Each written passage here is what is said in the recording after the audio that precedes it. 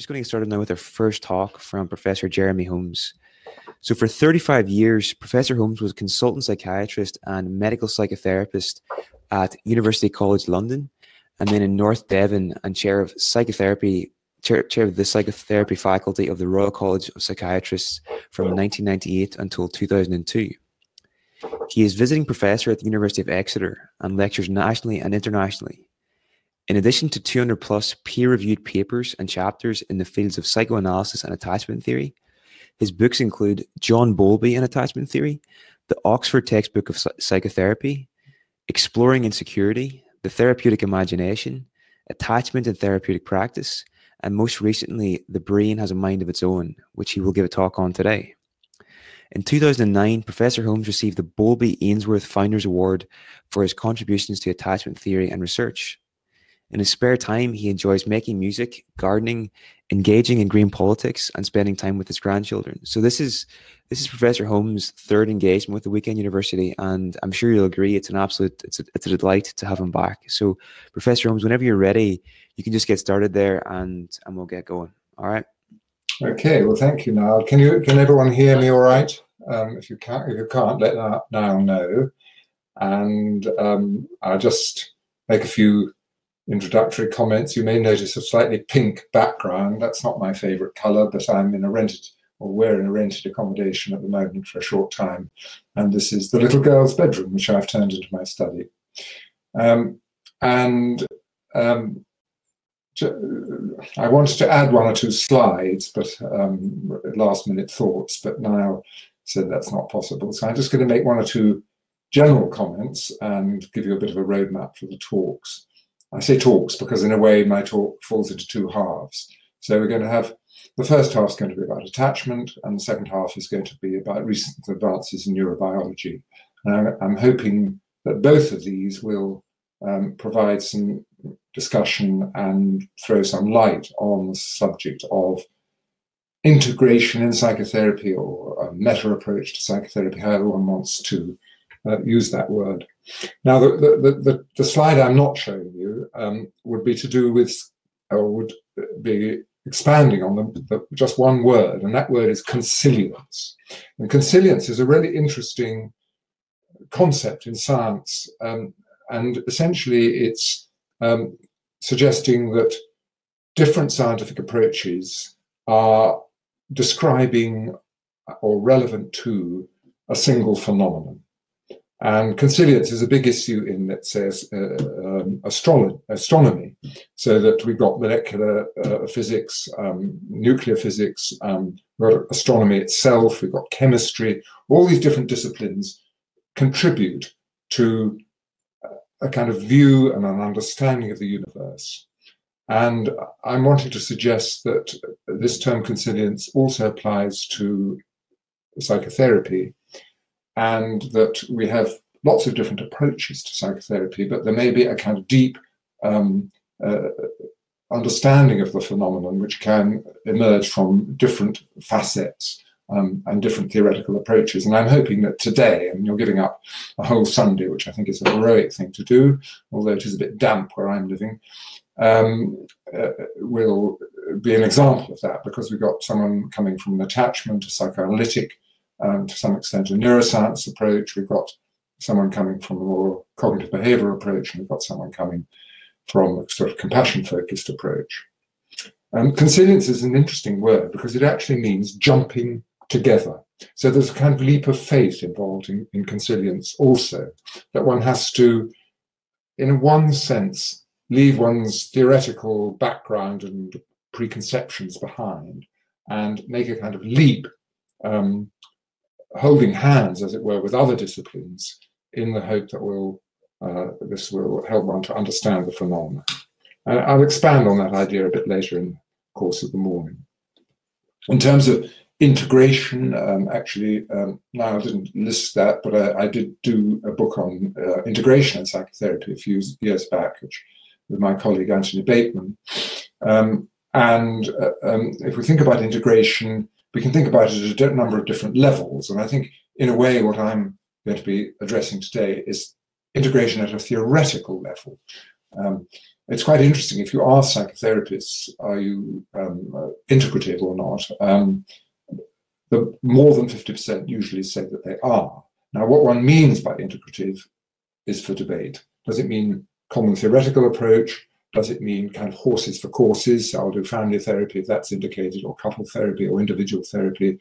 Or does it mean kind of combining different theoretical approaches, as in, for instance, Anthony Ryle's cognitive analytic therapy, where he quite explicitly says, well, we're going to use analytic techniques, we're going to be focusing on transference, but we're also going to use cognitive techniques, including written communications and homework. Okay, well, those are a few sort of theoretical or general remarks. Now let's see if I can make this work. Yes, so attachment neurobiology in the new science of psychotherapy. So I'm suggesting the new science of psychotherapy would be this kind of deep understanding of psychotherapy, and my talk's kind of falling into two halves, an attachment half and a neurobiology half. So the first half is going to be attachment. A few more general remarks. Yes, well, I'm sure most or all of you are familiar with this famous metaphor that the psychotherapy researcher Lester Lebowski described or came up with. I think it was in 1974. That does seem a very long time ago. I'm sure before most of you, whoever you are. This is the awful thing about Zoom lecturing. I can't see your faces. I can't have a sort of sense of who you are, and probably you can't really have a sense of who I am, because you're only seeing my mugshot. Anyway, Lester Lebowski, famous psychotherapy researcher, drew on Alice in Wonderland. And for those of you I'm sure you all know Alice in Wonderland, but just to remind you, Alice falls asleep. She then dreams that she's falling down a rabbit hole. She goes down, down, down, down, and at the bottom, she arrives in this sort of cave area, and there's a whole lot of creatures that are running round and round and round and round. And then suddenly the dodo-bird, the extinct dodo-bird, blows a whistle, and everyone stops running. And then Alice, who, in a way, the whole of Alice in Wonderland is a kind of satire on Victorian values. And Victorian values definitely include the idea of winners and losers. She says, well, who's won? Who's lost? And the dodo-bird says, everyone has won, and all shall have prizes. And the reason why Lester Lebowski brought this up as a metaphor, if you like, is that although we do know that psychotherapy is effective, and this, I think this is incontrovertible now, and probably if we take mild to moderate depression as effective, if not more so than, say, antidepressants, but with the additional benefits of having few, if any, side effects, and also having a kind of a post-treatment increase in health. It's very hard, despite what our cognitive behavioral therapy colleagues say, to demonstrate that one form of psychotherapy is generally and universally superior to any other. So there is a sense in which everyone has won and will actually have prizes. Now, this has to be tempered, this view, I think, because we know, for instance, that psychoanalytic psychotherapy is not very effective in severe OCD, whereas cognitive behavioral therapy can produce some quite good results. In my opinion, and I think that the evidence supports this, on the whole, psychoanalytic psychotherapy is not particularly effective in psychotic disorders, and a more supportive approach is appropriate there. So although Lester Lebowski was onto something, and the dodo-bird verdict still holds, it's possibly there are some exceptions, let's put it that way. Now, if we're thinking about integration in psychotherapy and consilience and a kind of meta approach, then we have what I like to call the Esperanto problem. Again, some of you may not be familiar with this, but in I think it was in the 1920s, long before the European community and Brexit, etc., it was thought, well, we're all European, but we all speak different languages, and we need to have a common European language. And so this term, this language was kind of invented de novo, and it was given the name Esperanto, which of course is a very good name, means hope. And I mean, the interesting thing about Esperanto is that practically nobody speaks it. We all speak our mother tongue. And this, in a way, is the problem certainly about integration in psychotherapy. I know that isn't exactly the topic of the day, but in a way it abuts to it, which is that as psychotherapists, we kind of have a mother tongue. In my case, psychoanalytic psychotherapy, it may be integrative it may be cognitive behavioral therapy, it may be systemic therapy, family therapy, maybe group analytic therapy, etc. So we all kind of grow up in a particular psychotherapy environment. My view is that in order to be an effective sort of broad spectrum psychotherapist, one probably needs a kind of major and a minor discipline. In other words, well, perhaps I'm just describing and generalizing from my own case, that although I was brought up as a psychoanalytic psychotherapist, I've always been very keen on integration. I've had training in couple and family therapy, and I've always worked closely with cognitive behavioral therapists, while at the same time maintaining a kind of distance and a boundary. The whole idea of a mother tongue is an interesting one. This is a bit of an aside. I'm afraid I'm a bit of an aside person, so you'll get a few asides in the course of my talk. Because one way of thinking about the mother tongue is that it's actually a kind of cultural anomaly. And it's us monoglot English speakers, particularly the UK, but I think it to some extent applies in the US as well, much less in the US, of course. But if you look worldwide, most people actually are able to speak more than one language. And in some, I believe, in some Borneo hillside communities, children may be able to speak 5 or 6 different languages because each different village has its own dialect at least. So the idea of a basic or mother tongue is something that one might want to question. Okay, let's get on and talk about attachment. So I'm suggesting, and I'm going to try and justify this, that we can think about attachment as a meta-perspective for all psychotherapies. And it's the idea of a deep grammar. This is a concept that I think Noam Chomsky built his reputation around, again, in the 1970s. So Chomsky was interested in linguistics. He realized that there are, I don't know how many languages there are in the world, several thousand, might be 9,000. But they all have, as it were, a deep underlying common structure. And his idea is that that deep underlying common structure is actually built into our nervous system. And if we think about psychotherapy in terms of, on the one hand, caring, and on the other hand, change, and if we think that the human psyche needs both this caring phenomenon in order to survive and to be able to adapt to different circumstances, therefore to change, and a kind of repair mechanism when things go wrong, then we could imagine that there might be a kind of deep grammar of psychotherapy, which applies across the board to all forms of psychotherapy. So I'm going to suggest that attachment can provide a kind of integrative framework for thinking about, let's call it meta psychotherapy for the moment. And one way of thinking about this is the idea that virtually all, if not all, effective therapies have 3 key components: a therapeutic relationship, and an understanding of the therapeutic relationship, some kind of explanatory framework, so an understanding of what psychological health is, what psychological ill health is, and how one tries to help our clients move from psychological ill health towards health. And that leads us to the third component, which is techniques for promoting change.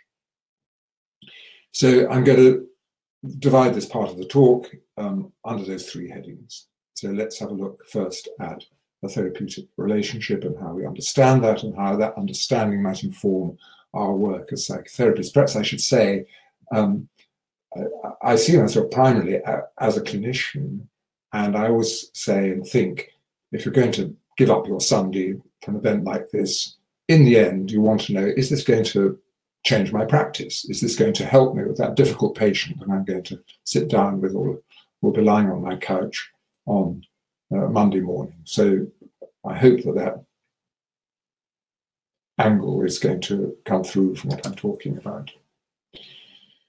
So how does attachment theory think about or theorize relationship? And these are some of the themes I'm going to address. I won't go through that in detail because I'm going to say something about each of those 6 topics. So what do we mean by the attachment dynamic? Well, this was John Bowlby and Mary Ainsworth's basic discovery, if you like. The idea that if you take early man, evolving both physically but also psychologically, subject to evolutionary pressures, in the old Vai Gorge, in what we now call Ethiopia or Kenya, this early man and woman is a rather unusual species. We can't run very fast. We haven't got very sharp teeth or claws. We've really only got 2 assets, but they are huge assets. Number 1, we've got big brains. And number 2, we've got each other. And Bowlby and Robert Hind, who was an evolutionary colleague of his, their idea was that in this, what they call environment of evolutionary adaptation, the attachment dynamic would be necessary because to get that big brain through the birth canal, we have to be born in a state of huge immaturity. If you think of a newborn lamb, it's a bit late in the year now to see newborn lambs, but a newborn lamb's up and running within half an hour or less of birth, and it takes us a whole year. So we're very, very immature, and we're therefore very, very vulnerable to predation. And in order to protect us from predation, from predators, we need what Bowlby and Ainsworth called an older, wiser caregiver. We need somebody who's going to protect us, look after us, pick us up when we're in danger. And so we need behavioral mechanisms to ensure that. And the attachment dynamic suggests that when we are, particularly when we're young, but it applies as adults as well, applies throughout life, when we're threatened or tired or ill, we then seek out a secure base. We seek out a caregiver. And this is a reciprocal relationship because that caregiver, when confronted with threat, illness, or exhaustion in a care seeker, their attachment dynamic is activated and they will want to protect that child. So I'm sure all of us have had the experience. It isn't just a child, it might be a fellow, a member of a different species, but I'm sure we've all seen a little baby bird that's fallen out of the nest, and we can't just walk by it. We immediately, our caregiving dynamic is activated, and we need to pick that little baby bird up, maybe put it in a matchbox and feed it some cat food. By the way, it's a very good way of feeding a fledgling, a baby bird. So this is the attachment dynamic, typically between parents and children and spouses, but also close siblings. And it's an interesting and debatable issue, but there is a kind of horizontal attachment dynamic, because if we think of the way I described it, it's kind of vertical, a horizontal attachment dynamic, possibly between military buddies who need to protect each other in that kind of way. And the big question is, does this also apply between therapists and patients? And that's something which we can debate, but I think we can assume that aspects of the attachment dynamic do apply to therapists and patients, and this has significant therapeutic implications, as I hope will emerge. I think I've said all that. Now, there are 2 points on this slide that I want to emphasize. The first is the reciprocal or mutually exclusive relationship between the attachment dynamic and exploration of one's world. And this is the basis of the strange situation procedure, which was invented and developed by Mary Ainsworth, John Bowlby's colleague, and forms the gold standard for assigning category of secure or insecure attachment and the various forms of insecure attachment. And what this consists of, just to remind you, is a caregiver, a parent usually, and a child. They're invited into the laboratory. It's a nice warm room. There are toys on the floor. There's an experimenter there and a couple of chairs. And let's call her mum and baby, 1-year-old, 1.5-year-old, sit down, start chatting. The baby gets off mum's knee, starts crawling around and exploring. And then that baby is exposed to threat. And the threat is the mother goes out of the room for 3 minutes. Now, if you're a 1-year-old in a strange situation, then a 3-minute separation from your caregiver is extremely threatening and dangerous. That activates the attachment dynamic. The child stops playing, goes to the door, starts to cry. And when mum comes back, that child will express quite a bit of distress and maybe even anger. And in secure attachment, that baby is soothed by the mother. The attachment dynamic subsides, and then all is well. And that child, I'm sorry about this binging, and I'm not able to stop it, but I just have to apologize for it. I thought I had stopped it. That baby then is able to resume exploratory play. Now, I think this is highly relevant to us as psychotherapists, whatever our background, whether we're systemic or cognitive or psychoanalytic. When a client comes into our room, we have to think that that is quite threatening. In the early stages, we're strangers, but not only that, you're kind of in a way expected to expose your vulnerability. And so the attachment dynamic may be applicable, particularly at the beginning of sessions and in the early stages of therapy. The same applies at the end of therapy, because you're, as it were, handing that client back to him or herself, and you're no longer there to protect them.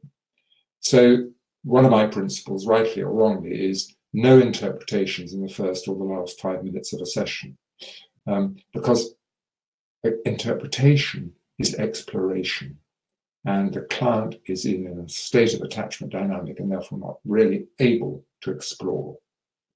That's the first point from this slide. The second point from the slide I want to bring out is that phrase, only mum will do. Now, the reason I mention this is I have to confess that I have now retired from the National Health Service, but I think this is hugely misunderstood in current health service terms, in that health service provision is seen in purely technical terms. It's what I call the supermarket model.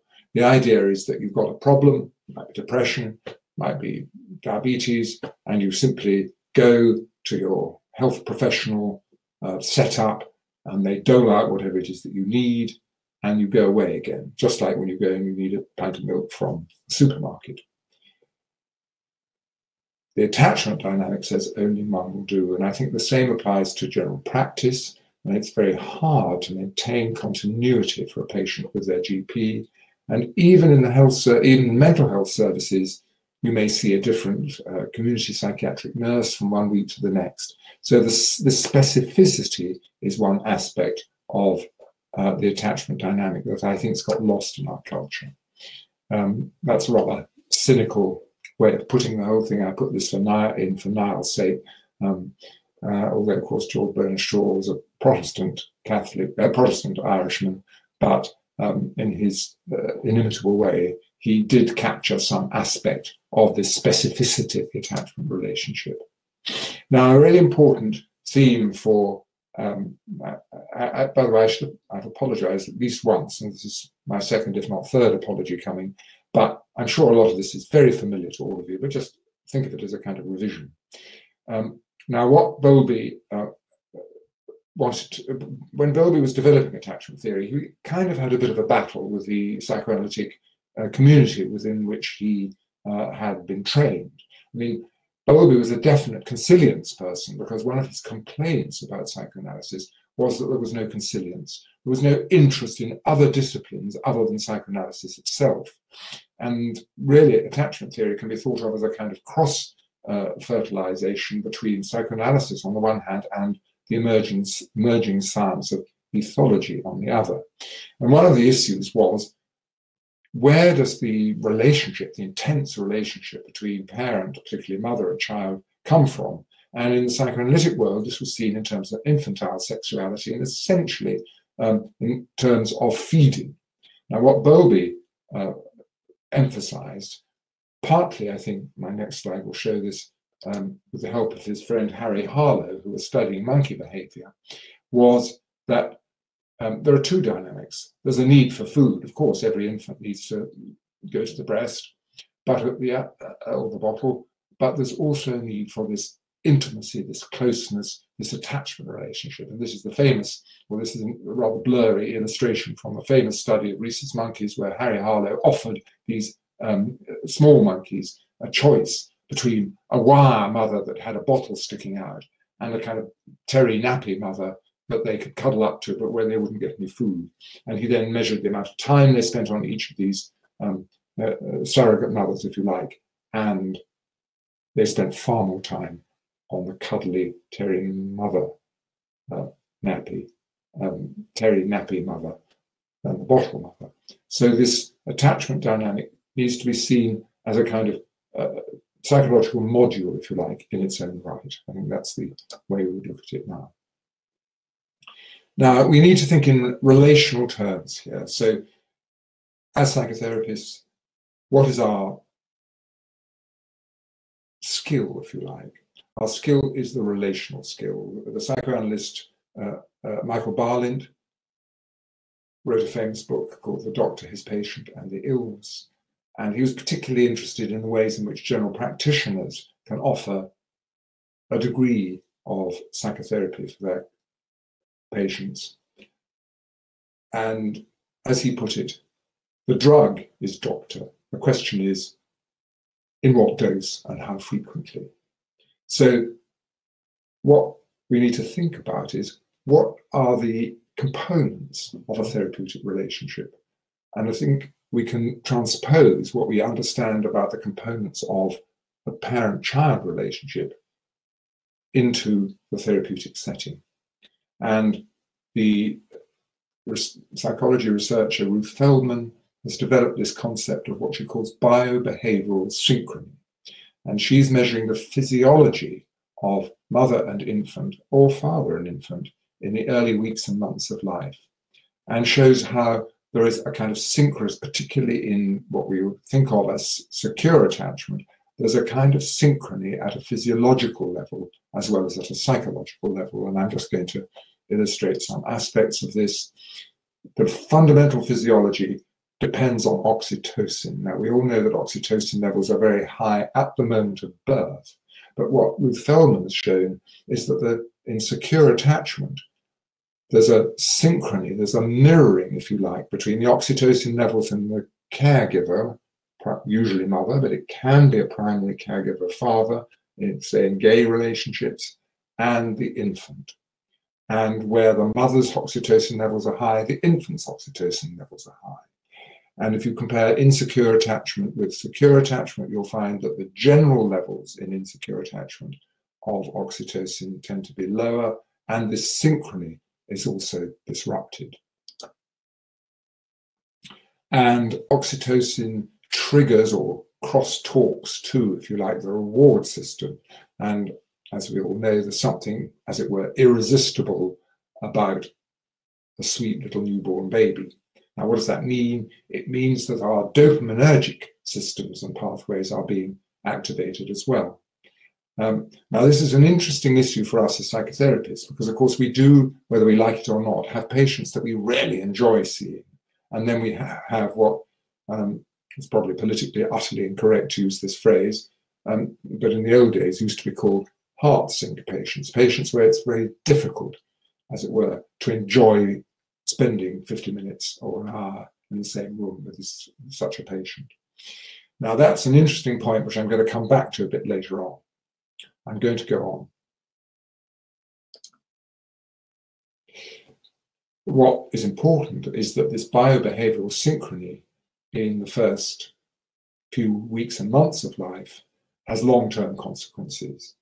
And so that where, if you measure a level of biobehavioral synchrony in the first 6 months of life, say, follow those children up into school entry, you'll find that those children where the synchrony is high have greater empathic behavior and general social competence.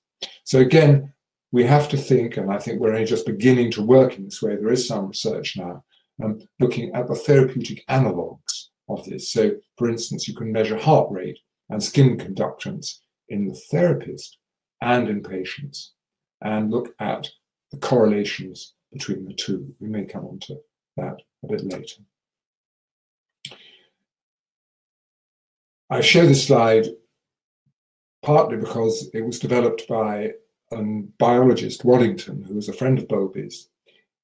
The basic point about this slide is that our clients come to see us, they're on a kind of developmental pathway. And typically, of course, if they come in search of therapy, it's going to be a developmental pathway that's causing them grief and pain and difficulty.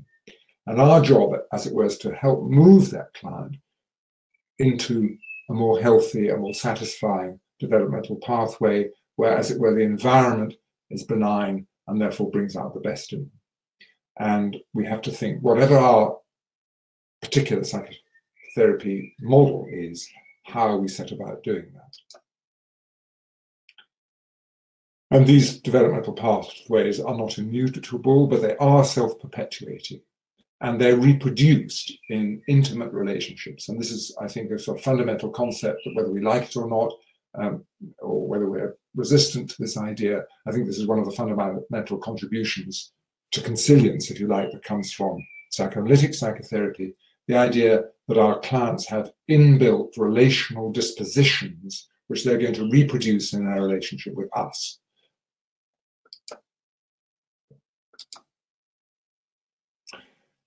Sensitivity. Those of you who are involved in psychotherapy training, either as trainees or trainers, will have to face the question of how do we select people who are suitable for training as psychotherapists? And in an informal way, of course, we tend to be asked by friends and family for recommendations for a therapist. Our friend's daughter's got an eating disorder, can you recommend someone who will help her? That sort of thing. I would say some of the, one of the issues, if you like, in meta psychotherapy is the question of what's more important, the technique or the personality of the therapist? In an ideal world, I would say both, but they certainly are of equal importance. So what is it about the psychotherapist that makes one recommend X and not recommend Y?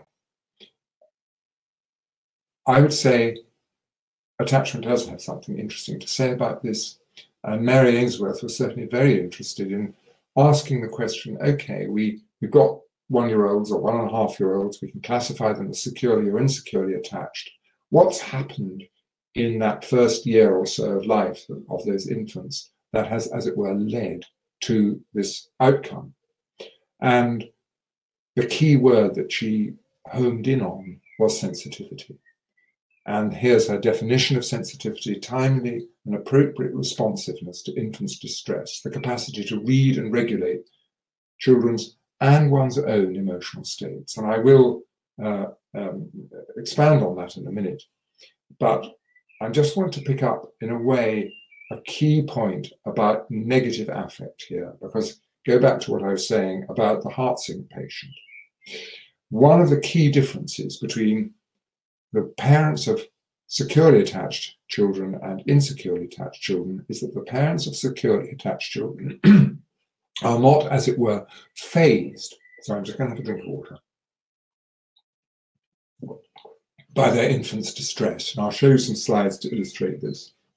So parents of insecurely attached children may well be quite good parents, but, as it were, they're fair weather parents. When that child is distressed or angry, where there's a problem, they tend to switch off. They tend to reject the child. They tend to push the child away. And I think the same applies to us as therapists. One of the key features of effective therapists is that we are, as it were, not put off by, distressed by, we may be distressed, but we're able to metabolize our distress, are very difficult clients. So we can learn something from this attachment conceptualization. This is a and it may seem a bit an irrelevant picture, but it's one that I like anyway. And what it's illustrating is some work by Gergely and Watson that was done about 20 years ago now, where they studied mothers and infants in a kind of naturalistic way. And what they noticed was that in the first 6 months of life or so, mothers and infants in the course of a day have several periods of intense mutual gaze. And in these periods of mutual gaze, there are two, lasting for not very long, maybe 30 seconds, there are two key features which they call contingency and marking. Now, contingency is the way in which the caregiver, usually the mother, but it can be the father or grandparent, waits for the child to make the first move. So the mother's response is contingent on whatever it is that the infant brings. And the second feature, marking, is that the parent's response kind of exaggerates or underlines whatever it is that the infant is, inverted commas, saying. So these periods of mutual gaze are really conversations, they're pre-verbal conversations. And in these pre-verbal conversations, the infant is, as it were, learning something. What are they learning? They're learning what their feelings are. Now, I believe we can think of it like this. So here's the little baby. Mum picks up baby, looks at the baby, so her response is going to be contingent. She notices the baby's a little bit miserable, mouth slightly downturned, perhaps eyes averted. The mother then responds in a contingent way, but in a marked or exaggerated contingent way. So she'll say, oh, we are feeling a bit miserable today, aren't we? Something like that. Now, what happens? That infant is seeing in front of his or her eyes his or her own feelings reflected back. So the mother, and this is something that Winnicott got onto long before attachment theory was really got going, the mother is the mirror in which the infant first begins to see his or her feelings. That visualization of his or her feelings, it's not just visual, because it's also auditory, is then internalized. So the child is beginning, as it were, to develop a picture of his or her feelings. And in order to live in this hypersocial world that we find ourselves in of other human beings, we need to be able to factor in our own feelings as well as theirs. So this is all really important. And I believe it applies or can be conciliate. We can use consilience. We can do this jumping together from that concept into the consulting. Because what do we do as therapists? Well, certainly as analytic therapists, we're very contingent. We don't say very much at the beginning of the session. We may say nothing, or we may make some sort of hum and ha kind of remark. We wait for the client to make the first move. And even if you're a cognitive behavioral therapist, you might just say, well, how was your week? And then wait, an open question. So we do this consilience, and then we respond. And we respond often with this underlining. So we might say, wow, that was quite a week, or goodness. So we're underlining. We're reflecting back to the client whatever it is that they brought. So in one sense, all therapies represent or can be seen in terms of this mirroring process where the client is gradually beginning to know themselves and particularly to know their affective selves.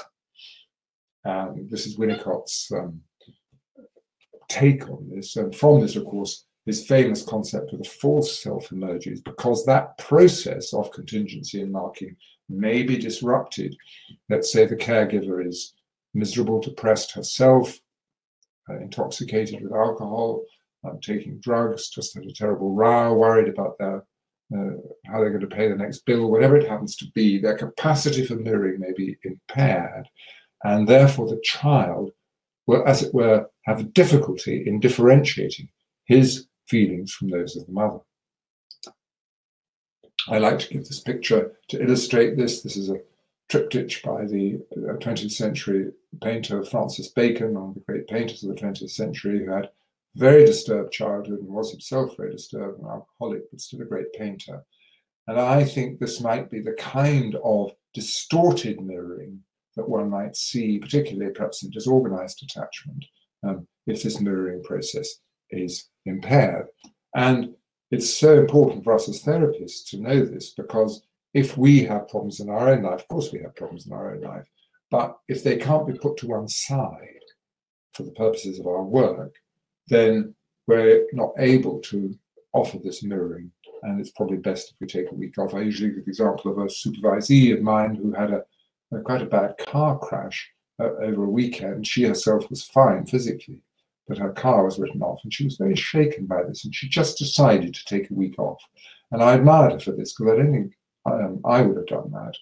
And I think the reason she decided to take the week off, because she felt that she would not, as it were, be able to exclude her own feelings of threat, etc., from the session. And so this is the Winnicott idea that what the compliant full self baby is doing is all the time, as it were, trying to find out what the mother wants to see rather than to express his or her own feelings. And of course, this has therapeutic implications, because we are probably familiar with clients who are, as it were, very good clients. They do all their homework, they turn up on time. When you make an interpretation, they say, oh, that's so clever, oh, you know, that's so true, doctor. And yet something doesn't seem quite right. And that will be this compliant full self concept. And I write, well, this is a very famous quote from Winnicott, but some of you may not have encountered it before. I won't read it out. Now, this is an interesting study that's relevant here, and again, relevant to therapy. Beatrice Beebe, who is an infancy researcher influenced by attachment theory, videotaped mothers and infants in the first few months of life. And she then followed those infants up to the strange situation where they could be classified as securely and insecurely attached.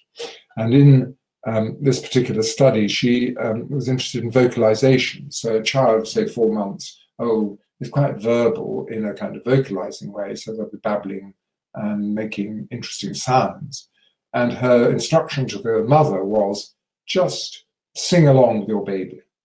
And she, this is a rather crude summary of what she found, but the mothers fell into 3 categories. There were those that sort of were tone deaf, they just couldn't do it really. There were those that were rather obsessional, and if the baby went ba ba ba, they'd go ba ba ba. They simply repeated exactly what the baby did. And there were those that did a kind of jazzy improvisation on the sounds that the baby made. And unsurprisingly, those were the ones that were classified as securely attached, age 1 or so. So I think, again, there are implications for therapy.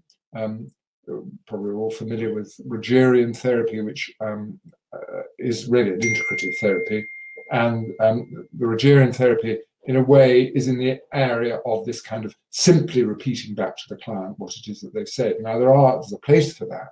But if you think about what's a good session is when you have a kind of to and fro kind of the client says something and then you expand on that and the client expands on what you've said, and so it goes on. You would never have a whole session like that, but you have a little kind of riff in a session like that. So this idea of partially contingent mirroring is something that follows on from the contingent mirroring. So the partially contingent really is the second 6 months of life. The first 6 months would be the contingent mirroring. And all those processes, I believe, go on in all therapies and have a kind of integrative aspect.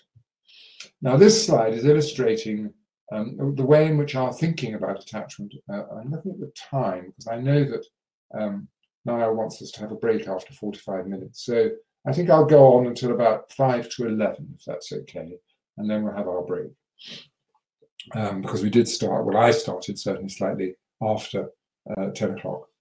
Now, the point of this slide is that it goes back to what I was saying right at the beginning, that Bowlby and Hine thought of attachment purely in terms of protection from predation.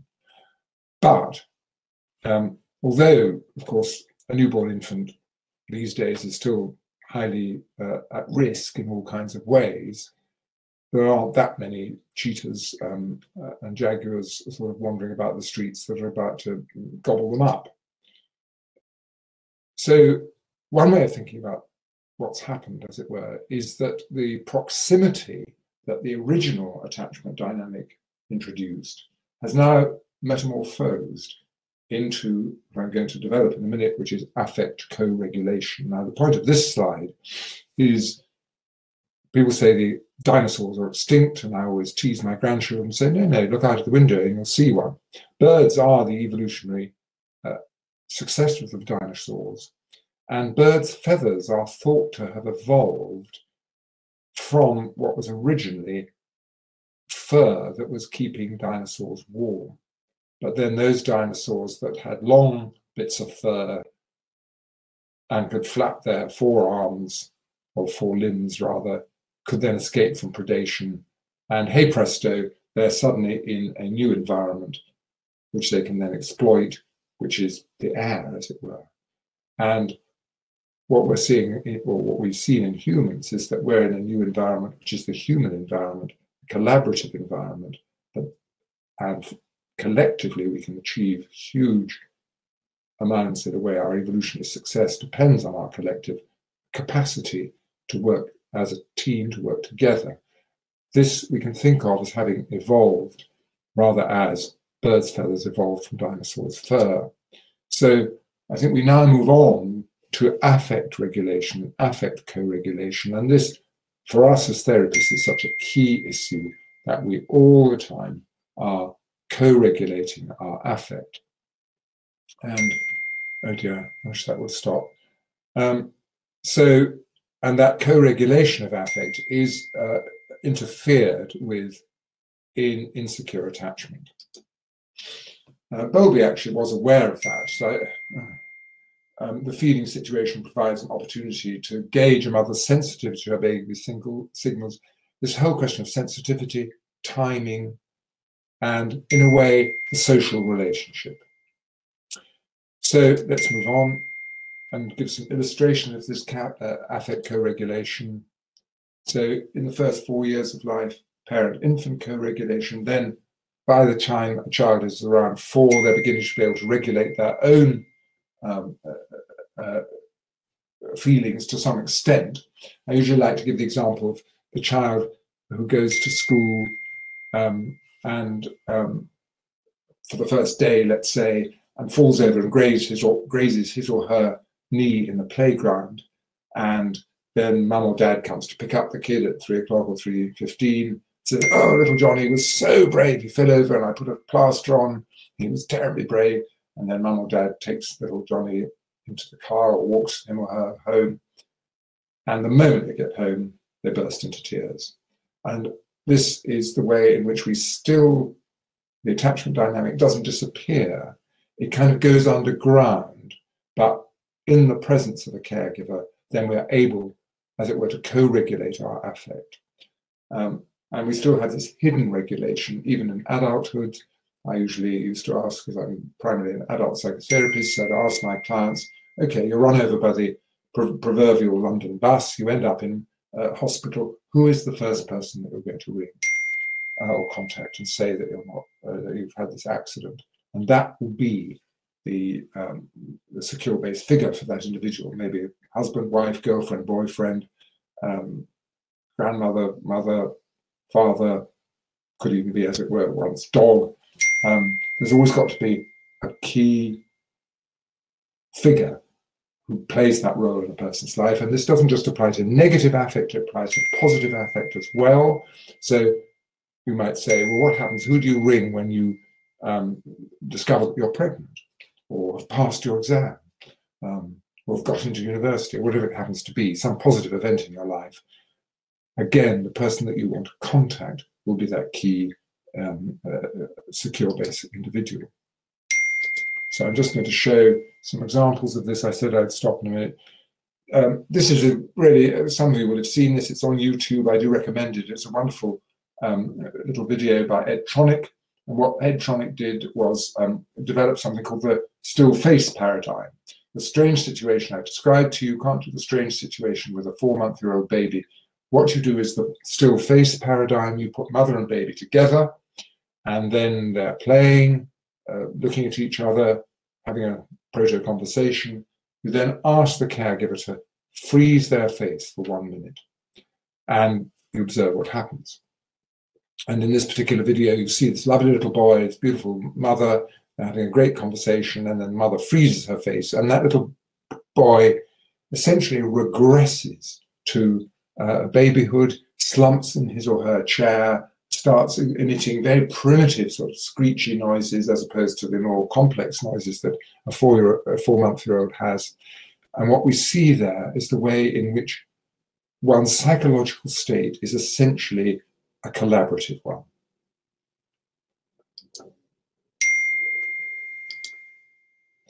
This is an example, this is a study that illustrates this point, that insecure attachment is associated with inability to metabolize negative affect. And I'm going to just finish this sequence and then we'll have our break. So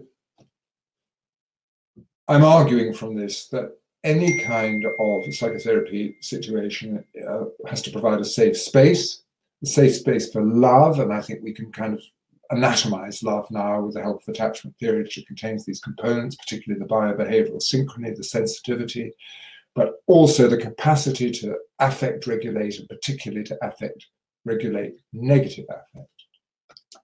And this is Winnicott again, famous paper, Hating the Countertransference. And we can apply this to psychotherapists, but this is a direct quote: however much the psychotherapist loves his patients, she cannot avoid hating them and fearing them. The better he knows this, the less fear and hate will be the motive. So openness to negative emotion is crucial for us as therapists. Okay, I think we'll have a break now, and we'll start again at 11, and we'll go on till 20 to 12 when we have Q&A. And I don't know whether I'm going to ask Neil to help me do something about that very irritating binging, and I do apologize for it. That's at least my third apology in the course of the morning. So time for a break. Okay, I'm going to go on now, even if not everybody has returned to wherever you're listening from.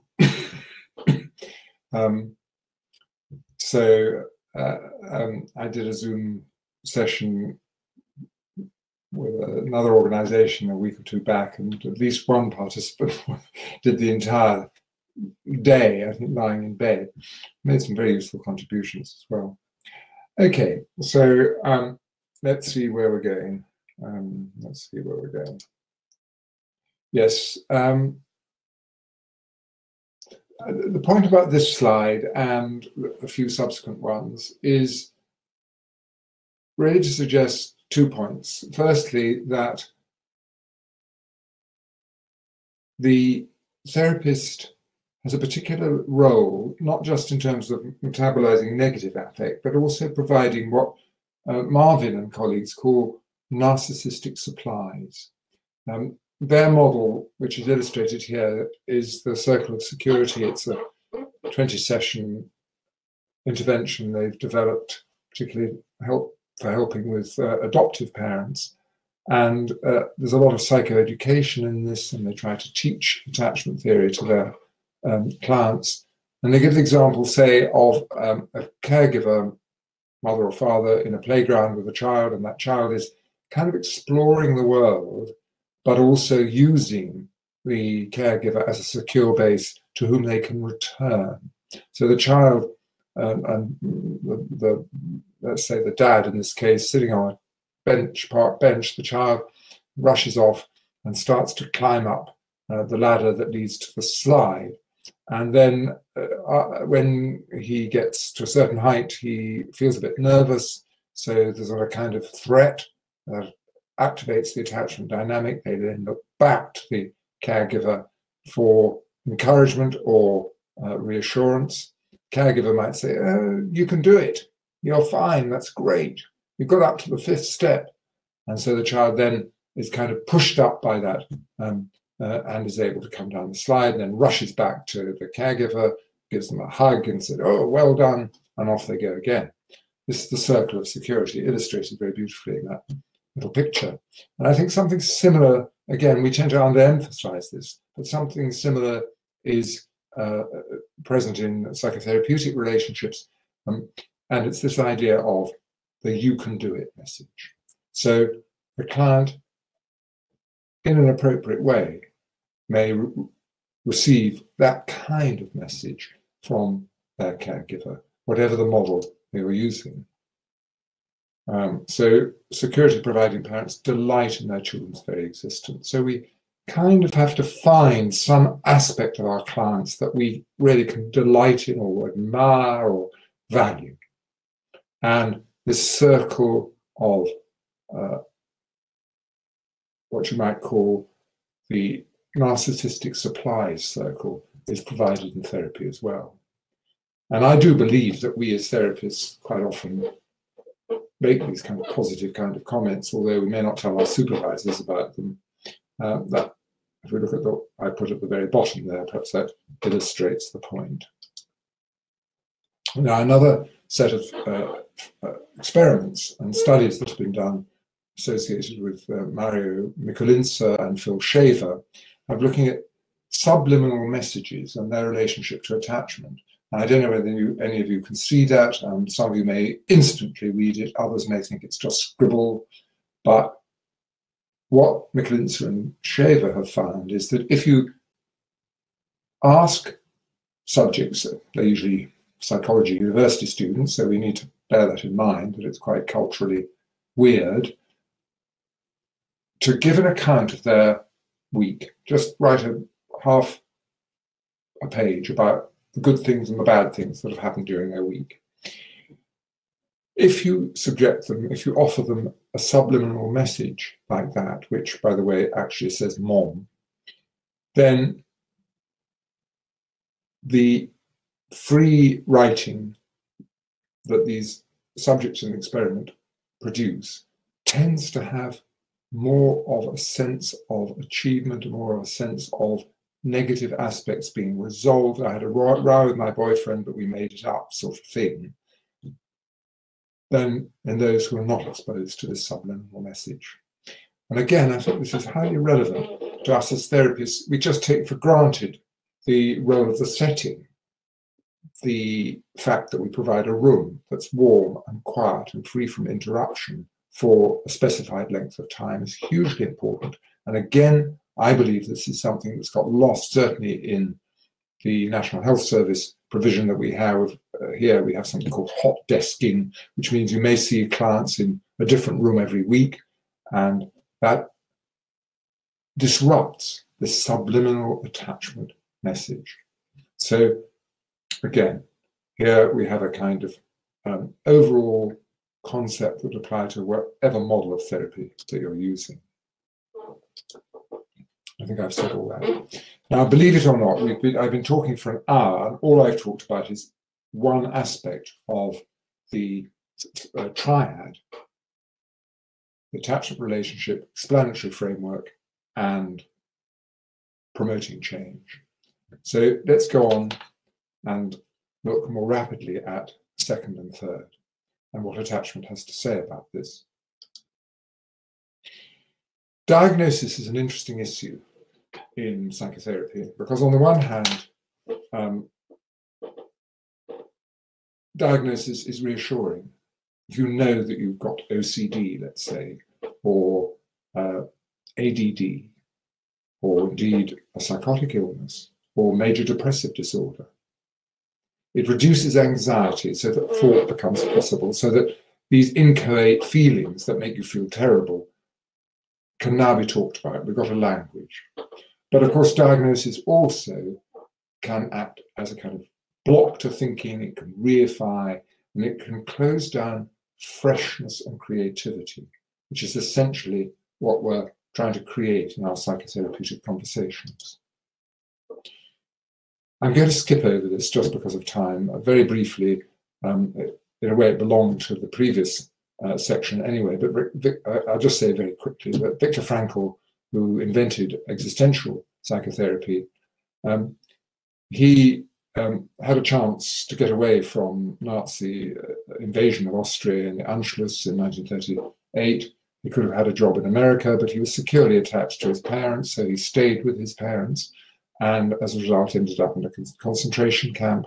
In the concentration camp, he was befriended by one of the guards who was having marital problems, and he found himself talking to this guard on the way out to their work details. He was given slightly more food and lighter duties as a result, and so he survived. Now, the point I wanted to make with Viktor Frankl is that we use this word, these terms, secure and insecure attachment, and it's hard not to think of secure attachment as good and insecure attachment as bad, but actually it's entirely contextual, so that Viktor Frankl's secure attachment was actually, in a sense, life-threatening. He could easily have died in a concentration camp in that context, in that extreme threatening context. But on the other hand, once he was in the concentration camp, his secure attachment capacity to be sensitive and listen to the guard meant possibly that he survived.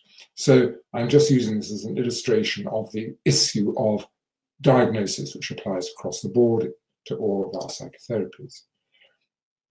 Jay Belsky has developed this idea of neuroplasticity, that we're looking at context again, and how there are individuals who are kind of rather like orchids. So an orchid is a very delicate plant which thrives when the humidity and temperature are right, and does very badly when the humidity and temperature are wrong, whereas dandelions do pretty well, whatever the environmental circumstances.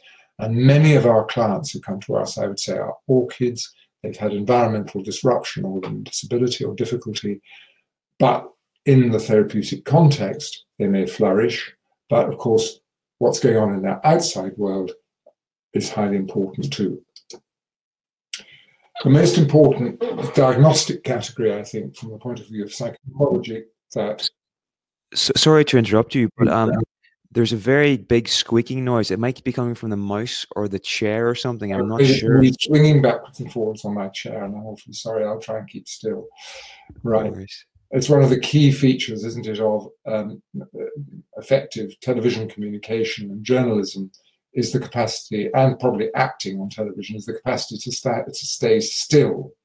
And in a way, it's the very opposite when one's lecturing in a live situation, where I think movement makes the whole thing a bit more interesting. So I do apologize, and I'm glad you pointed that out, Neil. I'll try and stay still. Yes, disorganized attachment was the main category. I'm not going to go into the details because of time, but disorganized attachment is a very important category, and I think many of the difficulties that our clients bring to us may be the long-term results of disorganized attachment. This was a subgroup in the normative sample that Mary Main, one of Mary Ainsworth's important PhD students, developed. She found there's a group of children who she couldn't really easily classify as securely or insecurely attached, given the two main categories of insecure attachment, avoidant and resistant. And then she found essentially that these were children who, where the biobehavioral synchrony between parent and child was utterly disrupted. And these will be clients, when they come to see us as therapists, where the biobehavioral synchrony between us and them may be disrupted. These are the clients who come to see you once and then don't turn up for 3 sessions, who turn up late for sessions, or, as happened to me on at least one occasion, who refuse to leave at the end of sessions, or where you just don't feel you're on the same wavelength as the client. These are the ones who represent, as it were, a massive challenge for us. And Mary Main's idea about this was this idea of an approach avoidance dilemma. These are often children who've been experiencing some degree of abuse. This may be sexual or physical abuse, or maybe neglect, so an absent caregiver. And so these children have to rely as best they can on themselves, but when they're threatened, then the attachment dynamic is activated. But when that attachment dynamic is activated, they turn to an attachment figure, but the attachment figure, the parent, is the very source of the threat. And so they have this attachment avoidance dilemma, and so they resort to various forms of self-soothing, affect self-regulation rather than co-regulation. And in our more adolescent and adult clients, we can think of things like deliberate self-harm, risky sexual behavior, alcohol or drug addiction, as it were, attempts at self-soothing in the absence of a secure base, or in the presence of a secure base who is the very source of the threat. And this pattern, this disorganized attachment, is very common in clinical populations, although uncommon in normative samples. So here we're talking about, as it were, a theoretical framework that can help us understand our difficult clients. And I'm going to move on. This slide illustrates, it goes back to that Waddington slide of developmental pathways. I like to give the example of the little kangaroo Joey that has to make its way from the birth canal up into the pouch at this very immature stage of its life. And it is incredibly vulnerable when making that transition. And I believe that our clients that we're asking, as it were, to move from insecure attachment to secure attachment in the therapeutic relationship feel that it's so threatening and so dangerous that they have to test us and test us and test us until they feel that it really is safe to enter our therapeutic pouch, as it were. Now, this is that's T.S. Eliot. These are phrases from T.S. Eliot. We're back to the idea of words and language, and virtually all therapies, of course, are essentially verbal. It's not the whole story at all, as I've been illustrating before, but nevertheless, in the end, we're talking to our clients. And attachment have got some interesting things to say about this, based essentially on work of Mary Main, who developed the adult attachment interview. The adult attachment interview is essentially a psychotherapy interview in which clients are asked about their relationship with their parents and any difficulties, separations, threats, or traumas that occurred in childhood.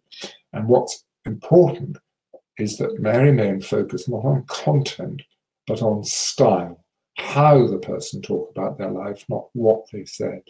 And that's highly relevant, I believe, to us as therapists, because we tend to get a bit sort of hooked on the content. This person experienced sexual abuse.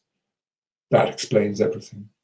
Actually, it's the way in which someone, as it were, deals with that experience and the way in which they talk about it that's relevant. And Mary Main drew on the work of the philosopher Grice, who was very interested in what is effective communication. And effective communication has these four aspects that I show on that slide. I think I'd particularly focus on freshness. Freshness is a very difficult thing to kind of elaborate on, but nevertheless, I think what we're all the time trying with our clients is to have a kind of fresh conversation, something new will emerge, as well as the other aspects that they're coherent and relevant, and that they speak neither too much nor too little. We're all familiar with a client who, on the one hand, as it were, you ask them about their childhood and just say it was a normal childhood. That tells you nothing. Or conversely, where a client just talks and talks and talks, and you can't quite work out, are they talking about now or then, or there's no kind of coherence to it. And I believe that we as therapists are all the time trying to shape our clients' discourse in the direction of these secure, autonomous narratives that Mary Main associated with secure attachment. And again, I would believe and think that that applies across the board to all therapies. Those are the kinds of things that we as therapists say. So we can think about speech as not just conveying a communication about information. I had 4 siblings, that's just telling you information. But speech is also an act. This client is, as it were, acting in relation to you. And they're either going to act in a kind of interactive way, or they're going to act in a rather, if you like, autonomous or separated way. And our job as therapists is to foster this interactive communication, because it's that's associated with secure attachment. And this is a study that's looked at psychotherapy aspects. Now, another thing that I think is common to all therapists and therapies is this concept of reflexivity, the capacity, as it were, to be able to understand yourself and understand others. And the attachment researcher Peter Fonagy, whose name I'm sure you're very familiar with, developed this notion of mentalizing to capture that.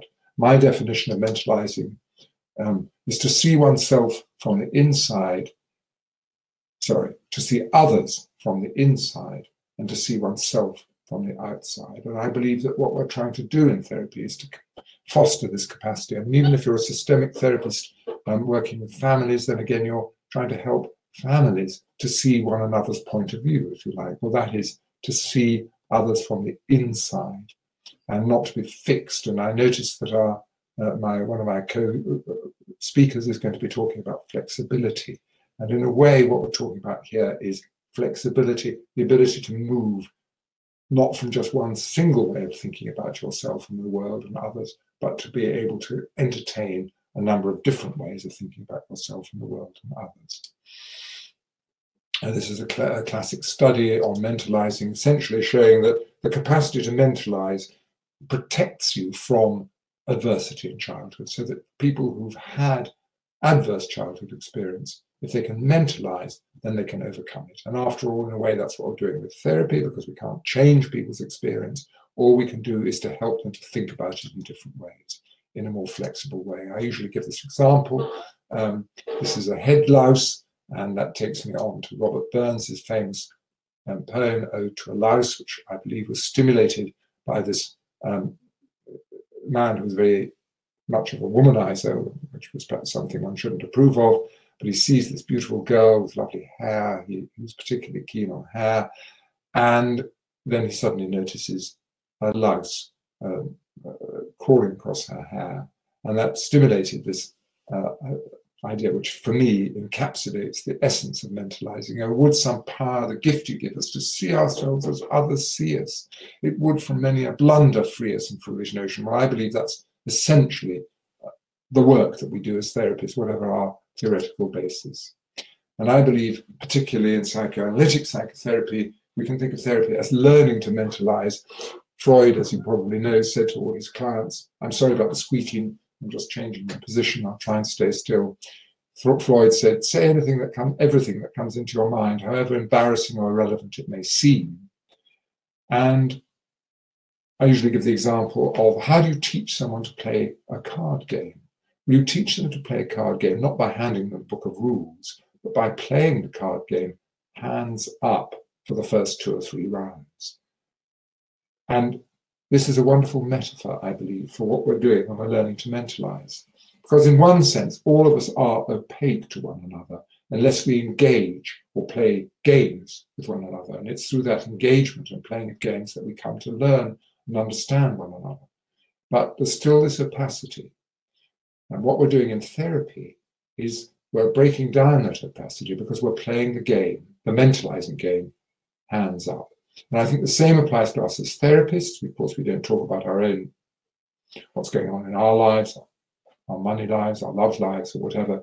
But any thoughts or feelings that occur to us in relation to the client, it's incumbent upon us to bring into the therapy session. I usually give the example of at the end of a session one day, I suddenly thought to myself, oh dear, I must remember to get a pint of milk on my way home. And then I realized I was talking to a client just before a break, and that they were probably feeling very deprived, and there wouldn't be any, as it were, therapeutic milk available for the next few weeks. And so I was able to use that, if you like, countertransference expression in my own mind to discuss that with the client. This little picture is really about, again, back to affect co-regulation, the fact that we're working together with our clients, whatever our theoretical background. So here we've got a frog in a bucket. It's going bark, bark, bark. And then we have to visualize a little 2-year-old and a caregiver, a mother. And the 2-year-old is excited, wants to find out what's going on in that bucket, but doesn't know whether it's safe or not to do so. So makes eye contact with mum. And mum says, yes, it's a frog. So the little child can go and explore it. So all the time, the exploration that goes on in therapy has this 2-way aspect, whatever the model. And this is a study where children a bit older, 3, 4, were shown pictures of hybrid animals and asked to say, is that a squirrel or is it a cat? And the essential message of this is that it's in secure attachment, the child has a mind of his or her own. Whatever the mother says it is, if the mum says it's a cat, the child will say, no, but it's got a squirrel's tail, whereas insecure children find this much more difficult. And again, all the time, I think we're trying to develop with our clients this sense of trust, this what Peter Fonagy calls epistemic trust, where the client, with our help, begins to develop a mind of his or her own. And finally, let's say something about change promotion in this section. And I think we're already moving in that direction. What I'm suggesting is that in all therapies, the client, as it were, borrows the therapist's brain in order to try to solve his or her own problems. And there's two kind of stages to this. First of all, we enter into the client's world. We learn their idiolect. We learn their special language. Now, what do we mean by idiolect? Well, idiolect is the kind of conversations that you have with your nearest and dearest. I might say to my wife, "Oh dear, that was a typical Sainsbury's situation." Now, what on earth does that mean? It could mean anything. It could mean that we met in Sainsbury's, our eyes met over the baked bean counter. Could mean that we had a terrible row in Sainsbury's. Could mean that we filled up a huge trolley full of stuff and then we discovered we hadn't brought any money. There's an idiolect there. That term Sainsbury's situation means something specific to us that it doesn't mean to anyone else. And it's that we start to develop with our clients, so that after a few weeks, as it were, we have this private language. And so we kind of go along with our clients, but then at a certain point, we, as it were, have to disagree. We have to create some sort of tension, and how that tension is resolved is the key to change. So we create a kind of slightly chaotic situation, but that then can lead to more complex and more flexible psychological structures. And again, I would argue that's exactly what we do, whatever our theoretical background. We create surprise, and I'm going to talk about that in a minute. I'm going to now move on a bit. That's a picture of Emma Darwin and Charles Darwin. I'm going on to the neuroscience aspect of my talk in the last 20 minutes or a quarter of an hour or so. But I'm showing you couples. So we've got Emma and Charles Darwin. We've got John Bowlby and Mary Ainsworth. I'm talking about, and we could have therapist and patient. I'm talking about the way in which we create, as it were, a joint brain with another person in order to create new structures. I'm going to skip over that just because of time. Now there's another couple. There's Charles Darwin again. There's Charles Darwin, and the other face is the face of Gregor Mendel. Now, you all know who Charles Darwin was. We do all know who Gregor Mendel was because we all learned about wrinkled and smooth peas when we were doing biology at school. Gregor Mendel was an obscure Austrian monk who is the founding father of modern genetics. Darwin never heard of Gregor Mendel. He had no idea really how genetics works, but he did know that species, or he did discover or did argue that species evolved by natural selection, even though he didn't really know what the mechanism was. And the analogy I'm drawing is that Freud actually kind of knew that psychotherapy works and helps people who are in distress to get better, but he had no real idea about what the mechanism was. He had his own theories, but there was no basis for them. And I'm now going to suggest in this last 10-15 minutes that Carl Friston's idea about free energy can help us think about what are the underlying neurological mechanisms which produce change in psychotherapy. Now, the point about this picture, other than the fact that it's one of my favorite pictures of the 20th century, is that it's a combination of chaos and structure. So we have a rectangle, a firm rectangle, but in the middle of that rectangle is chaos. Now, let me elaborate on that. A famous physicist, mathematician, Owen Schrödinger, who's seen as the founding father of modern quantum theory, wrote a wonderful book published in 1944 called What is Life? Now, because he was a physicist, he was aware of the second law of thermodynamics. And the second law of thermodynamics says that, in general, the universe is moving in the direction of uniformity and chaos. The exception, said Schrödinger, was life. Life goes in the opposite direction. It's not entropic. Entropy is a word or a measure of chaos and disorganization. Schrödinger said life is negentropy. That's to say, it moves in the direction of order and structure. Now, of course, in the end, we all end up entropically as disorder and chaos. But we start off, and our whole life is moving in this direction of order and complexity and non-chaos, if you like. And in a way, what we're doing with our clients is helping them back onto this negentropic conveyor belt, if you like. Carl Friston, who's a contemporary neuroscientist, has picked up on this idea. And his idea is that this negentropic concept applies to the brain as well as to the whole organism.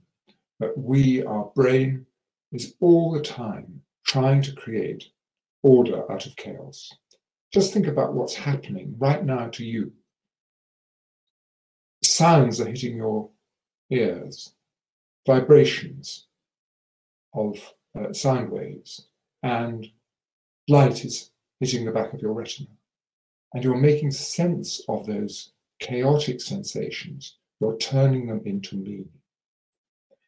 And Friston's idea is that the brain is all the time trying to avoid what he called free energy, which is, if you like, chaos.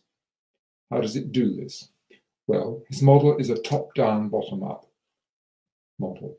So if we think about bottom-up, we think about the sensations that are hitting our nervous system. The mind is bombarded with sensations, both from exteroceptors, our five senses, and from within, our gut, our heart, our proprioception.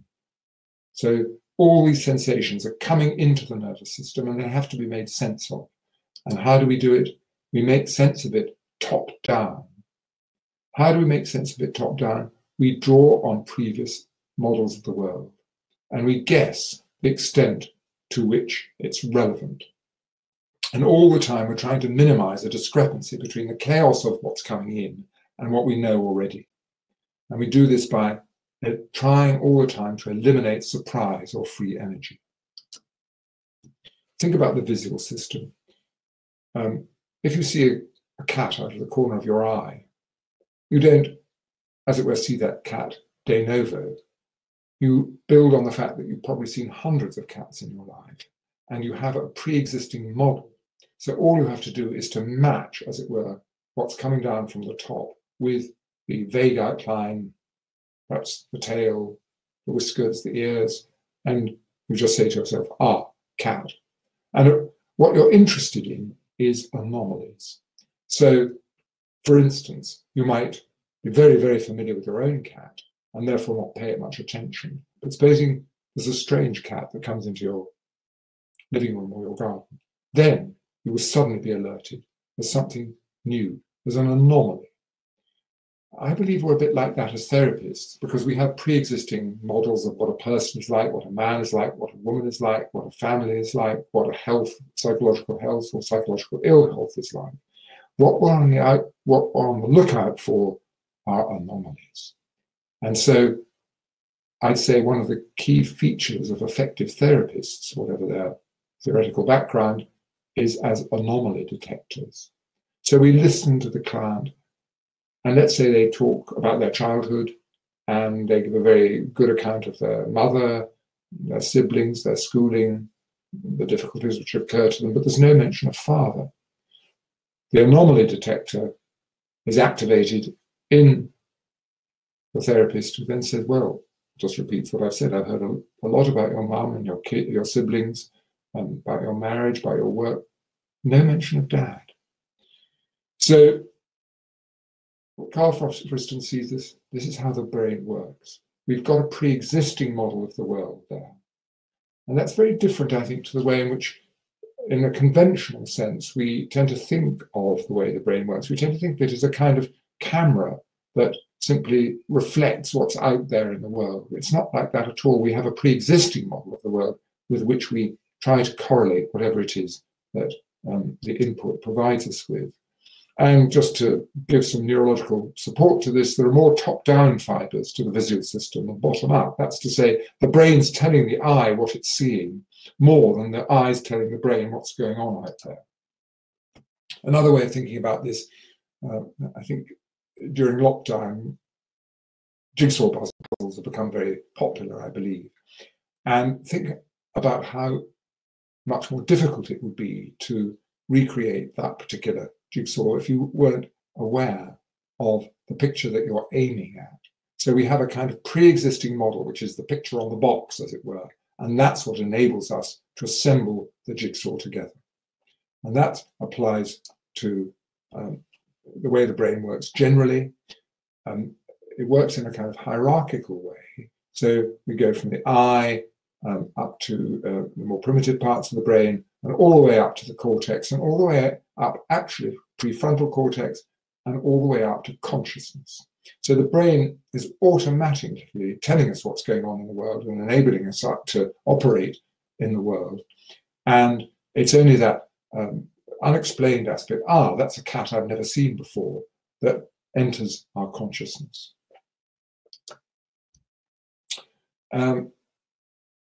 Yeah, I'm going to skip that slide.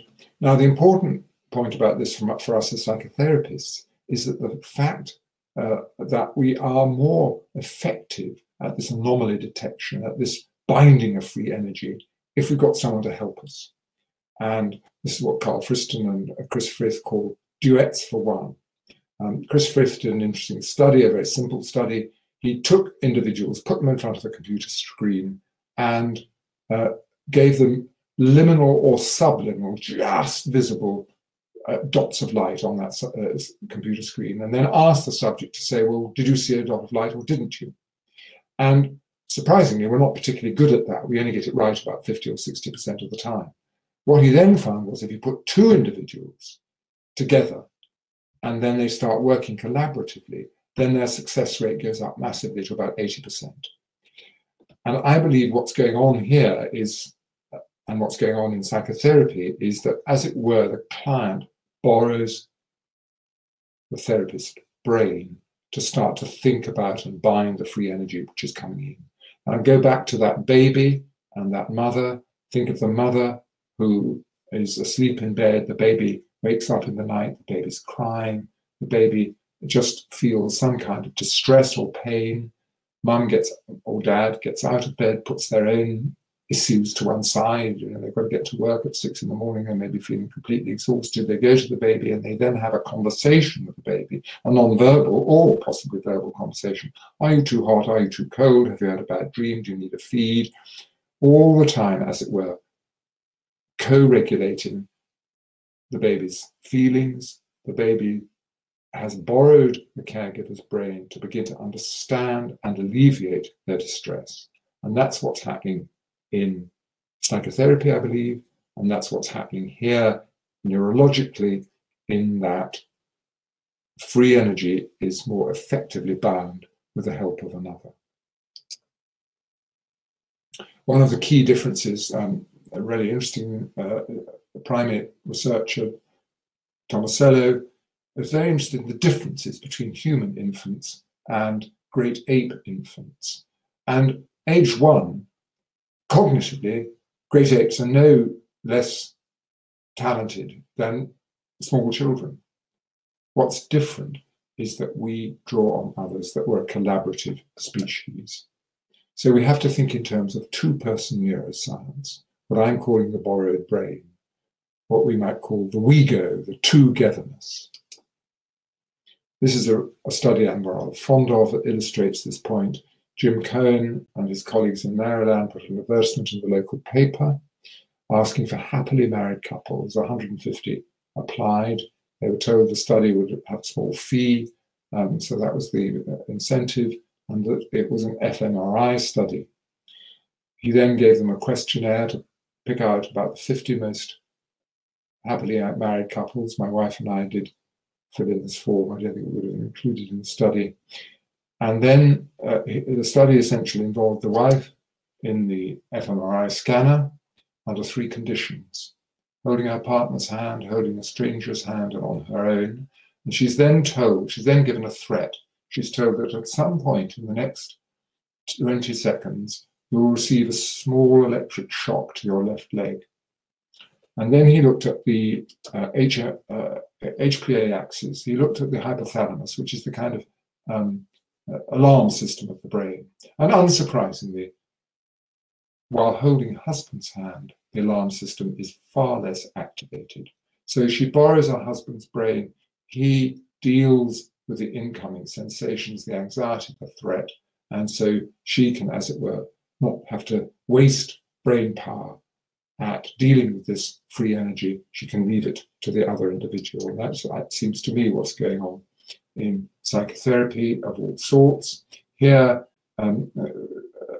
Jim was a bit worried that this study would be picked up by the alt-right and Christian community to say, well, there you are, see, happy marriage is the only answer to everything. He did the same study with gay couples and found an even more marked effect.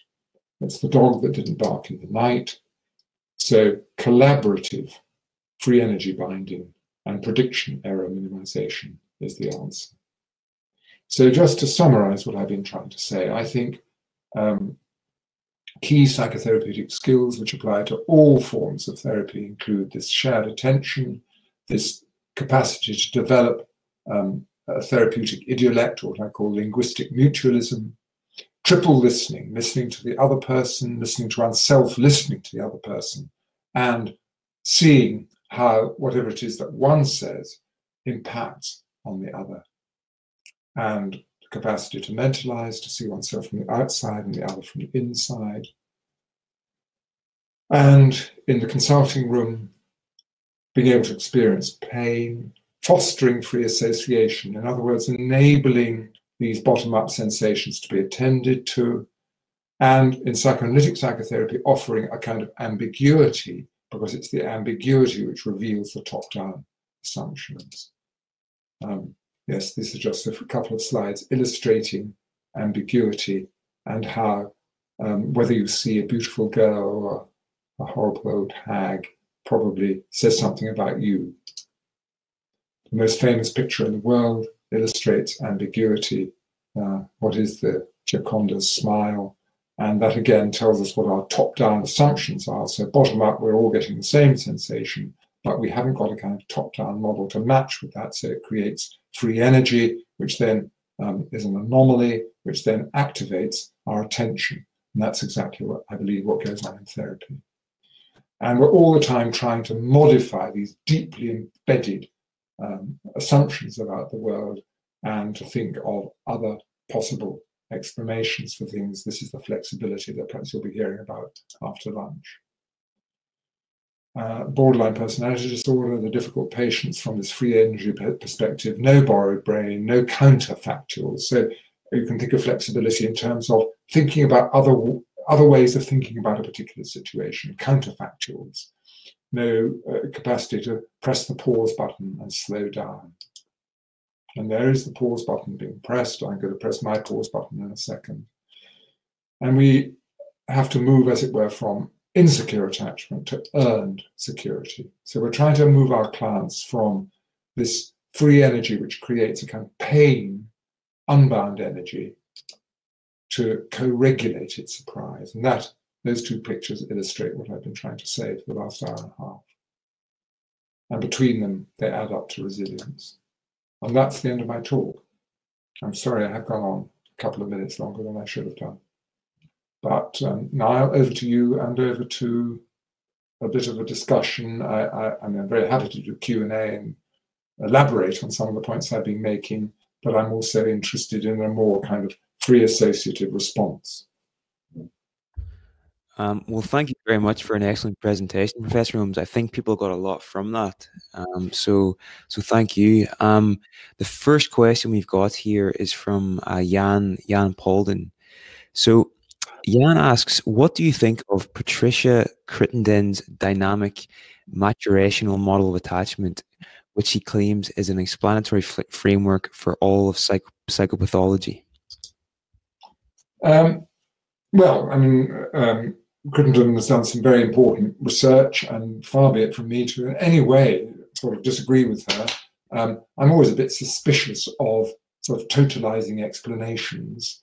And her circumplex model, has a kind of helpful explanation, helpful aspect to it. But I think I would go back to what I was saying about diagnosis. I mean, she's very keen, as it were, to narrow a particular attachment style down to some very specific bit of her attachment circumplex quadrant.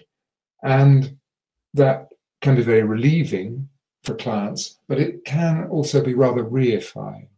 So I absolutely admire her and her capacity to really take attachment ideas into the consulting room, but I would have that one reservation about it. But thank you for mentioning Pat Crittenden, because she deserves a mention and I didn't mention her.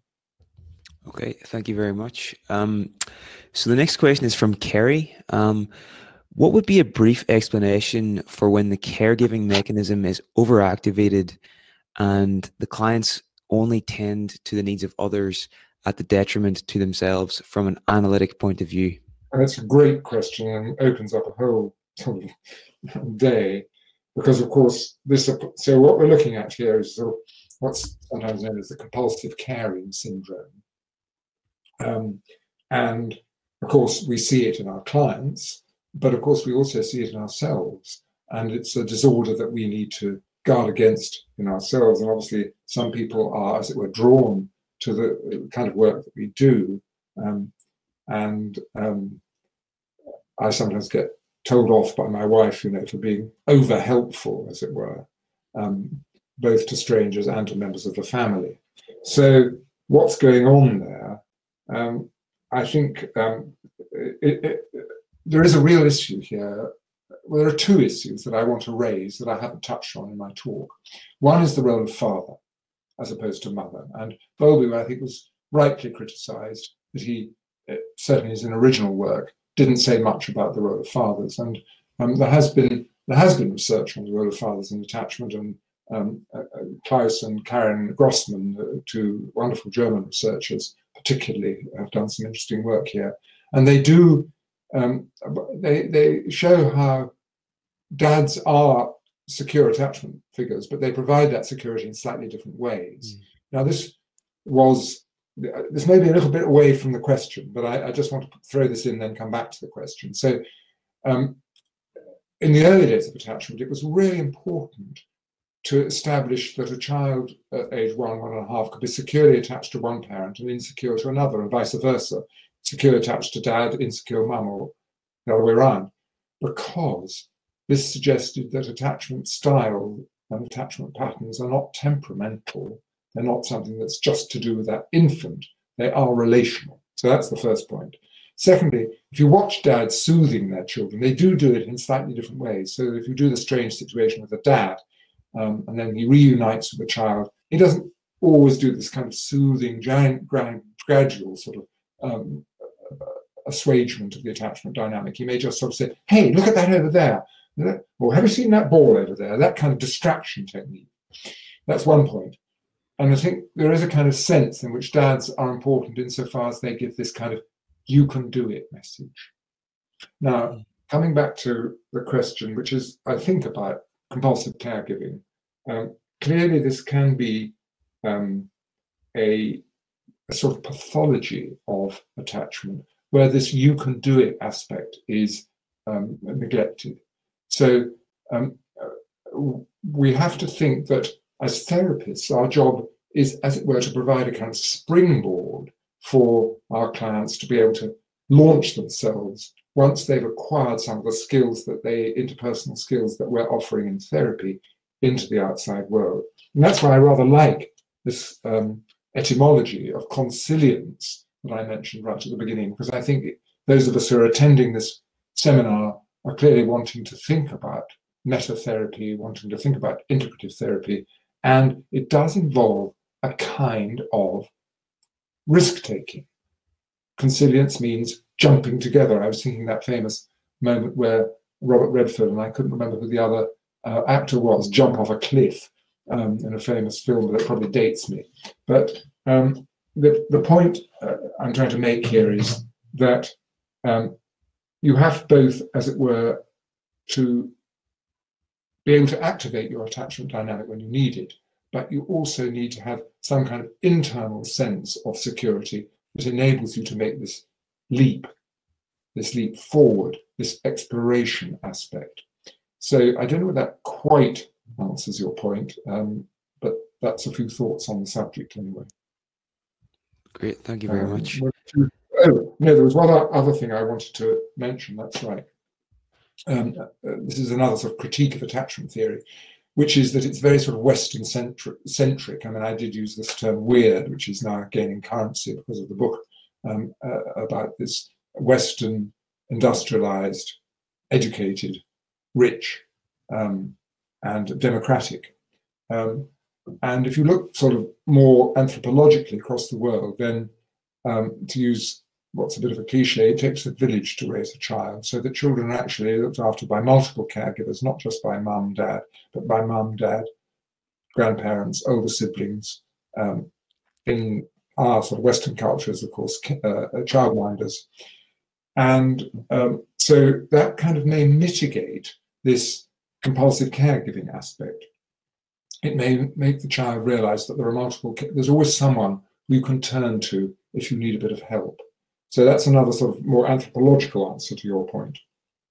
But anyway, let's have another thought or comment or disagreement. I'm just curious to ask, in your course you did with us last year, start of last year, you talked a lot about the importance of the therapist providing an ambiguous stimulus for clients. Could you maybe expand a bit more about the importance of that and maybe go into that a bit more? Yes, I didn't. I kind of glossed over it, didn't I? And I didn't have enough time for that. Well, I think we're all familiar, certainly those of us with an analytic background, about the need for a degree of opacity in therapists. In other words, I mean, obviously the client comes to see you, they can tell what your gender is, they can tell what your age is, they can tell sort of what kind of person you are from the room you offer and the books that are on the shelves. They can probably tell if you're wearing a wedding ring, whether you're married or not. So there are quite a few sort of, as it were, subliminal things that they're going to know about you anyway. But equally, of course, we, at least as analytic psychotherapists, want to remain somewhat opaque. So if the client sort of said, I don't know, are you married, or how many kids have you got, or are your parents still alive? I mean, you're not going to answer those questions directly. You might be more likely to say, well, that's a really interesting question, but let's think about where that question's coming from. I mean, I think, and I'm going to say something, sorry, there's going to be an aside, but I just come back to Niall's point first. So there is a kind of way in which we do offer a kind of ambiguous stimulus. Now, what's the importance of that ambiguous stimulus? Well, the importance of that ambiguous stimulus is that the client then is going to make assumptions. Oh, you know, you're just a typical, I don't know, middle-class Tory voter or something like that, which may or may not be true. You may be a typical middle-class Tory voter, or you might be a passionate Green. So where does that come from? That's a top-down assumption about you that's used to deal with the free energy that the therapeutic relationship engenders.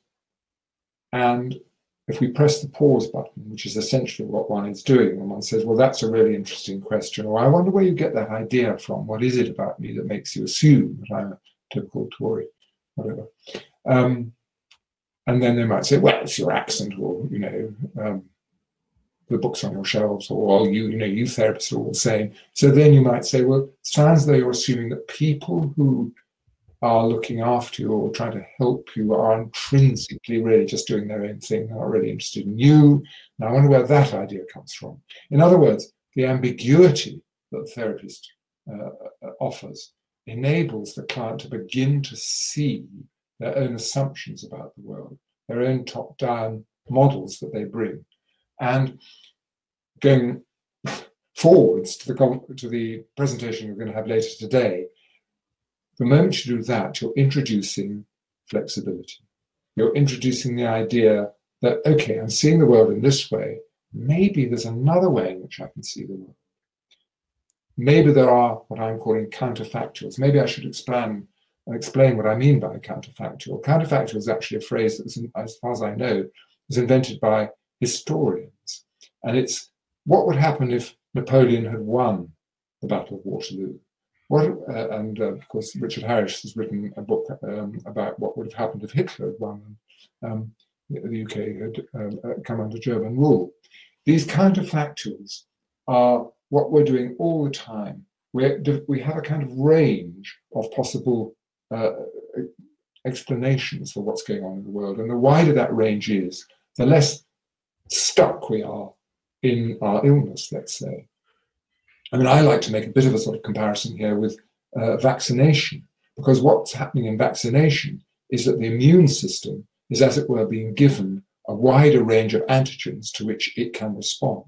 And I believe that in therapy, by developing these counterfactuals, and it isn't just therapy, because that then links therapy with a whole cultural range of things, such as the arts, music, theatre, television, etc.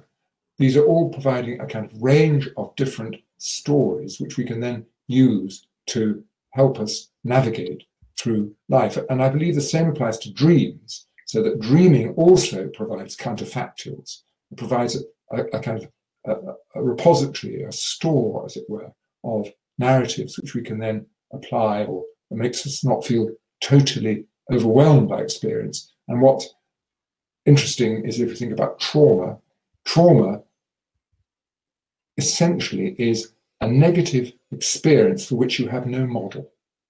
And therefore it's overwhelming. It means that free energy suffuses your entire psychic system. And what we're trying to do in therapy, we're working with traumatized individuals, is to begin, as it were, to tell the story of this trauma. So I don't know if that answers your point, Neil, and there was something I wanted to say which I actually I managed to forget in the course of going on like that, but never mind. That's fascinating. Just that trauma is a negative experience for which we have no model. I never thought of it like that before, but that's a really, really interesting perspective on it. We've got one here from Patty. Patty asks, to achieve a healthy attachment in the therapeutic relationship, the first and last 5 to 10 minutes are important. Do you have any practical tips on how to build trust with the client or patients in this window? Yes, I mean, I think what I'm saying won't be very exciting, what I'm saying, but I do think this contingency and marking in the first 5 minutes, 5 minutes, just an arbitrary length of time, you need to be incredibly sensitive to, is the client in a state of attachment dynamic? Are they just feeling incredibly anxious? And therefore, they're not going to hear what you're going to say. We all know this. You can't hear if you're in a state of fight or flight or freeze, anything. All you're doing is trying to preserve your life, as it were.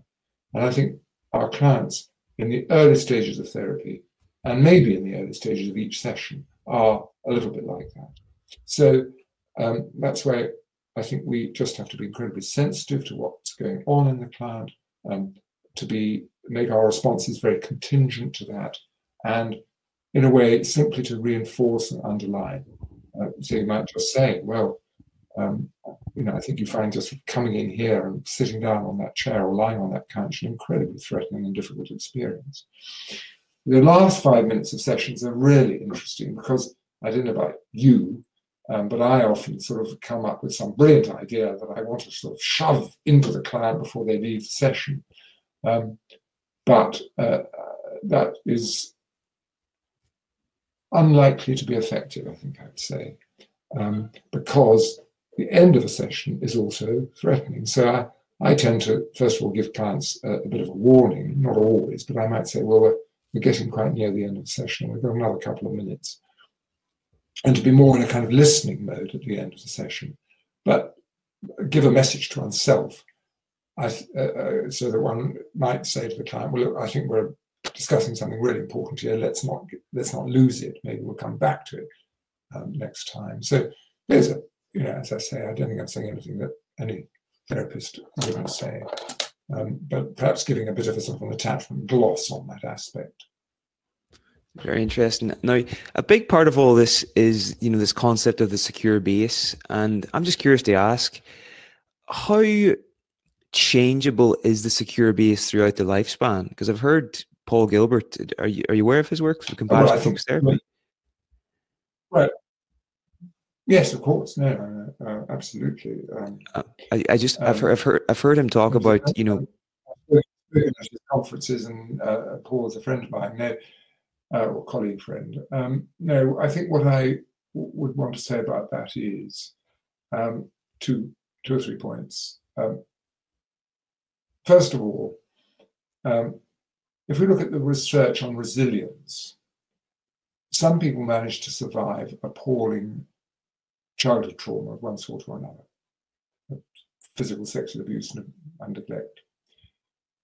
What is it that enables them to survive? Well, it is often one good relationship with a grandparent, possibly a teacher, could be a child psychotherapist.